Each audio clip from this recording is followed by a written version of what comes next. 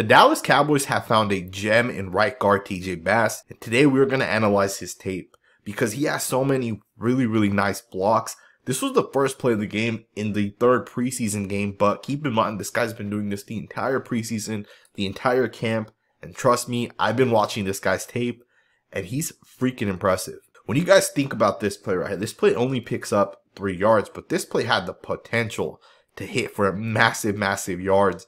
And it's because of TJ Bass's block. If you guys look at what he does here, he does a fantastic job reaching to the inside of this defensive tackle. He's going to make contact with him, let Josh Baugh get in front, and then he's going to pick off the linebacker. Look at the massive lane that's developing here, and had these two guys done a better job up to the linebacker here, the potential for this play was definitely there. That was because of what TJ Bass does on this play. You can see the two backside guys definitely got picked off. And this is what TJ Bass was doing pretty much the entire preseason. I'm very excited to get into this guy's tape. Let's jump right into it. One of the things I like with TJ Bass is he brings this mindset of physicality. He brings this mindset of wanting to hit people. And you see it so many times on tape. Now, he's not always laying people out. That's not what I'm saying. What I'm saying is his mindset is always to try to win, to try to be physical, to play tough.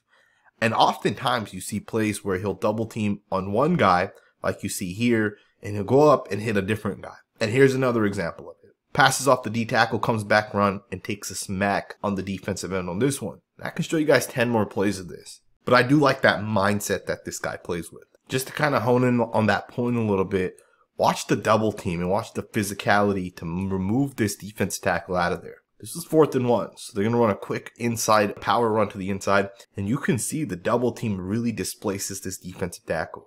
They absolutely crush this guy and get him out of there, and to me, it's just that toughness, that physicality, the wantingness to move people and hit people. So that's a really nice job right there. Check this run out, a really nice job by both the right guard and right tackle. You're going to see the movement once again get created, and then you're going to see Bass do a nice job flipping the hips. This one hits for about 9 to 10 yards. But again, these are the little things that I look for, right? Make really nice contact, right guard and right tackle. Tackle's going to double and get up to the linebacker. And it is up to Bass at this point to flip the hips. It is up to Bass to recognize that you need to seal your defensive player off one way so the running back can have a lane, the opposite side. So really nice job to recognize that. And of course, you see him obviously get the guy into the ground. Just a really nice job by Bass. And I think this is one of the things that if he keeps developing this right here, right, the toughness to being able to properly block guys off, to be able to get the angles that are necessary, the guy's going to be a starting guard one day in the NFL. He's a really good player. You can definitely see it within his reps. Check this play out. You got a zone to the inside. The center has a reach block on the 2-eye. This is a very difficult block. So the right guard has to double team, make sure the center is able to overtake that guy, and then from there he has to get up to the linebacker. This is a really nice job initially. Now the play actually doesn't work. That defensive tackle right there actually is the one to make the play. And I shouldn't say the play doesn't work. It still picks up 3 to 4 yards. So it's not a bad job, but when you guys watch the play, to me, if this was Tyler Biadasz or an NFL caliber starting center, you would say that Bass actually does a really nice job. Bass is going to get the left shoulder into the D tackle. He's going to hold the block as long as possible. And the center, Hoffman here, actually is in a really good spot. A better center here would flip the hips over to the right and they would seal this defensive tackle off. And you can see that Bass has his guy, Wolinsko has his guy, and there is a crease through here right now. Of course, the fullback here doesn't actually pick up the inside linebacker, so I don't know how much the play would have actually popped for, but you can definitely see that within the play, TJ Bass does his job. And I say that because the outcome of a play doesn't matter, right? TJ Bass can just straight up lose and the play can pick up 12 yards. To me, I would still say that's a losing rep, even if the outcome's 12 yards. And the opposite's true as well. So when a play only picks up 3 yards, we can still look at Bass at an individualized level and say if he did or did not do a good job. And in this instance, he does a great job. A better center here makes this block. But the only reason the center was even in position to make the block was because Bass does a really nice job with the double team. And you can definitely see that there was a small little crease there for this to possibly pop. Right? So again, nice job right there. If you guys ask me, let's go ahead and get to the next rep. One of the things I really like with TJ Bass is his pass pro technique. To me, it's very consistent. He gets out of his stance well. He mirrors well. He punches well. And he anchors down well. Like, he can handle the power of defensive tackles in the NFL. And it's interesting because in college, he was a left tackle. And in the NFL, he ended up becoming a guard. And to me, that's a hard transition to make. Because at guard, you're handling more power. But power doesn't really seem to be an issue for Bass. You can see it on this one here, this defensive tackle. Keep in mind, this was the defensive tackle that the Kansas City Chiefs just traded the Las Vegas Raiders for.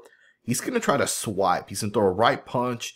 I'm not sure if he's 100% trying to swipe, if he misses a swipe, but you can see he's going to attack Bass here. He's going to get the right hand. Here it hits the shoulder pad, but that doesn't really phase Bass at all. It doesn't move him. It doesn't impact him. And he really just shuts this defensive tackle down. And you'll see on more reps as we watch him in pass pro, the guy's very, very consistent. Very, very, very solid technique. Let's go ahead and get into the next rep. So the Raiders are going to bring a fire blitz over here towards the B gap. And watch the exchange here by the right guard and center of this defensive tackle. Really, really nice shot picking this up. Bass is going to pass off. And he's going to come over to the right. Now, I'm not sure if it's the fullback that makes the mistake of not picking up the final guy.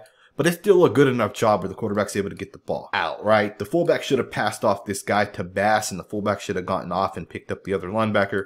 Not a big deal, but you can see the exchange by Bass to his center. Without that exchange, Bass wouldn't have any sort of ability or opportunity to get off the block.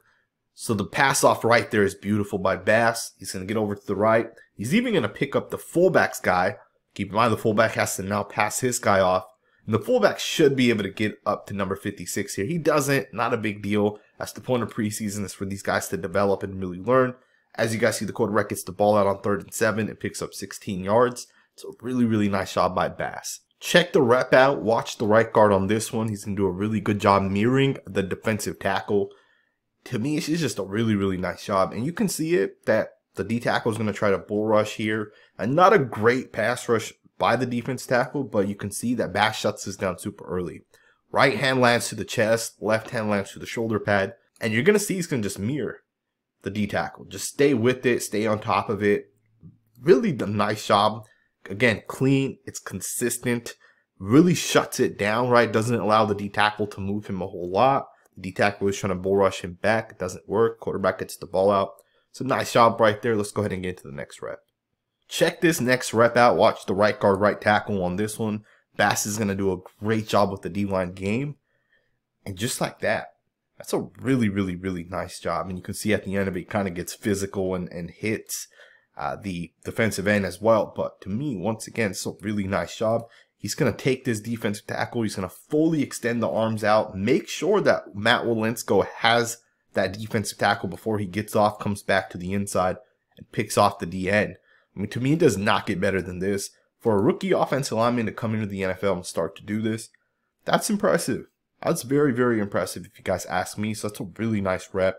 Of course, within it, he wants to hit people. So I can appreciate that aspect of it as well. It's a really, really nice job. Check this run out by the running back on this one. Really nice job, gain of about 12 yards. Once again, Bass is going to do a great job. He's going to help the right tackle overtake the defensive tackle. And just like that, he's going to reach up to the inside linebacker. Now, this one's a little bit easier because the D tackle isn't a 3 technique. So the reach is easier for the right tackle. But again, it doesn't happen without the right guard here getting out of his stance, getting low, making contact with the right shoulder, pushing, which allows the tackle to overtake, which allows the right guard to clear and get up to the inside linebacker. And he's going to do a great job reaching and making contact and holding on to that linebacker, which allows Hunter Lipke here to make a really, really nice cut towards the outside. It's a beautiful job right there if you guys ask me. As I mentioned earlier in this video, one of the things that Bass likes to do is he likes to hit people. He likes to play physical. He likes to play tough. And when a defensive end jumps up, you put him down. When a defensive end wants to give you a free shot at their ribs, you put him down. And that's what this defensive end does here. He's going to jump up, and you're going to see Bass absolutely crush him. So to me, this is exactly what I want to see right here by Bass. A guy jumps up, and you hit him. You make sure that that guy feels it, and he doesn't leave his feet. Again, that mindset to me really, really stands out.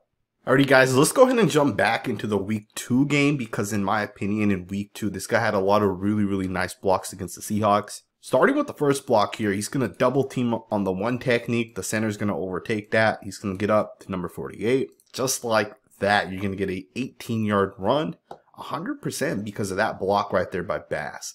18-yard run on this one. That's a really nice job. Again, to me, just the fact that this guy's able to understand the little concepts of how to make contact with the guy. Rather it's the shoulder pad, rather it's the hands, the push of the hip to turn guys. The little things that people oftentimes overlook really stick out with Bass. I know some people don't care about the hand placements and those type of things, but it matters. Offensive line coaches teach it.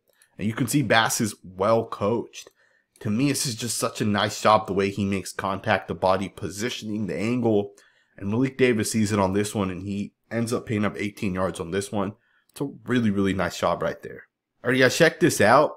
Bass has an out block on this defensive end. No matter what, he needs to seal this guy off to the outside. Watch how he's going to fight this defensive end as he gets to the inside. And he makes sure throughout the entirety of this play that the defensive end can't get to the inside. Obviously, when the play ends, the defensive end kind of does. But to me, this is a really nice job getting to the inside, forcing the defensive end to the outside. Now, he does kind of get outreached a little bit by the DN on this one. And let's talk about it a little bit. I don't think it's a big deal. It's not something that I've noticed. But on this one here, you can see he's trying to get his hands to the outside of the DN. And the DN lifts him up. Right, the DN is going to create that separation. So that's a nice rep by number 53 there. But again, he still does his job within the play where he's going to fight this defensive end and really give the running back the inside lane. Of course, the running back is already kind of tackled by the time 53 gets off the block. And this is a 10-yard gain. So a really nice job. Let's go ahead and get into the next rep. The Seahawks game was kind of interesting for Bass because he didn't start the game. Josh Ball ended up starting at right guard. And when he did play, he only played about 15 snaps before Ball came back into the game. And then Bass didn't play again until about 8 minutes left in the fourth quarter. So I found it kind of interesting that they ended up keeping Ball at that guard position a little bit longer. Now, I think TJ Bass is better than Josh Ball. I don't think Josh Ball is that good of a guard. I think Josh Ball is more so of a tackle. And I know he's probably not going to play tackle in the NFL, so I'm not sure why the Cowboys have kind of kept him around. I definitely see a little bit of upside with Josh Ball, but I think TJ Bass is better. And these are the type of plays that really stick out to me, right? The mirroring ability is great, but even then, like you can see the hands make contact with number 95 here. The hands are perfectly placed to the inside. Even as 95 initially makes the punch, he's going to initially remove Bass's right hand right there, right? You can see the right hand of Bass comes off. But Bass quickly readjusts it and he gets the hands right back into number 95 as he's trying to hit his counter move. And Bass crushes this guy, right? And the quarterback obviously has the lane to the left, but he does get tackled by the left tackle's responsibility. But again, from a technical standpoint, TJ Bass is freaking good. And it's very clear that maybe as Zach Martin retires, this is the starting right guard for the Cowboys. You know, Martin obviously has his contract. Everybody kind of knows how he just got his contract redone for the next 2 seasons. But going into year 3, which would be TJ Bass's year 3, maybe Bass overtakes Martin and Martin's ready to step away from the game. All right, you see plays like this for a rookie to do. That's a good sign right there. The exchange here is very flawless. And I know these are backup players, so always keep all of what we're talking about with the consideration that these are backup players. But this is still a really nice job by TJ Bass. And I think the upside for Bass is through the roof. And it's not surprising that the Cowboys kept him on a 53-man roster, because if he wasn't on the 53-man roster, if the Cowboys waived him and tried to get him back on the practice squad, they would have lost him the same exact way they lost Isaiah Land. Now, as I said, I'm a big fan of TJ Bass, and I hope you guys enjoyed this video. If you guys did, consider subscribing. We'll be doing Cowboys content on this channel weekly. We'll be checking on the offensive line, the defensive line, even some of the linebackers like Damone Clark and Leighton Vander Esch, as well as Devin Harper, who may play a lot this year, some of the safeties and those type of things. I hope you guys enjoyed this video. If you did, consider subscribing, and I will see you guys next time with another video.